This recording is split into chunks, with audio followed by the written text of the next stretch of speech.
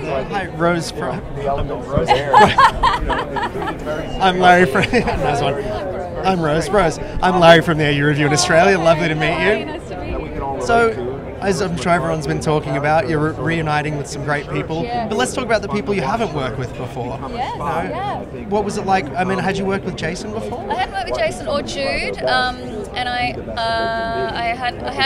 worked with Bobby, so that was really fun. Jude's great. He was really game, and it was all pretty broad. We didn't quite know what we were tonally kind of how it's figuring out that stuff, but it was really fun. It was great, and Jason was brilliant. I was just dying on set watching him do his thing and just thinking he's going to steal the show. It was like priceless.